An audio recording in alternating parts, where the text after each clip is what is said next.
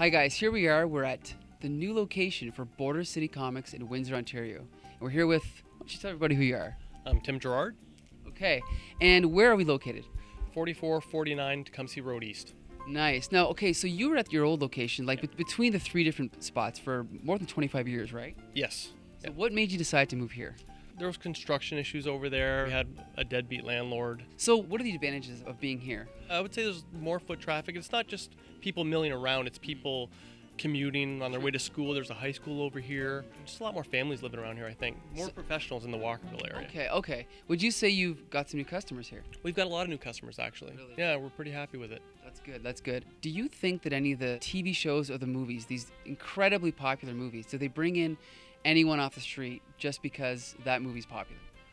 Not a lot. Most of the interest in the comics related to those movies or TV shows come from within. We don't get a lot of new people who are new to comics coming in just because they watch a TV show.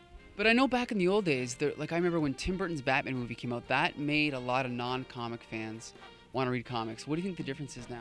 You know, I don't know. I don't know if it was because it was the first time that superheroes had really been done on a big scale like that, and done well for that generation. I'm not sure. I really don't know what to tell you. This is a mystery. We'll have to meditate on this. All right, so here we are at Border City Comics' new location.